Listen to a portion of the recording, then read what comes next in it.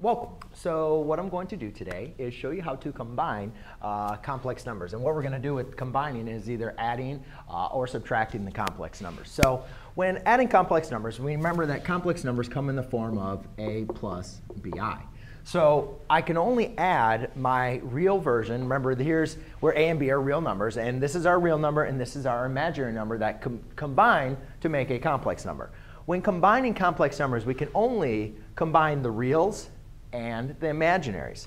So you see in this example that I have a 7, but here I don't have any real portion to this, so we could call it 0. So I could rewrite this as 7 plus 9i plus 0 minus 5i, where we could say 0 would be the real component of this complex number, and 7 is the real component of this complex number.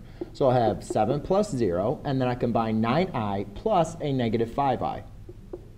So it's a positive 9i plus a negative 5i, which you could just write as minus 5i. Well, 7 plus 0 is just give me 7, plus 9i minus 5i is 4i.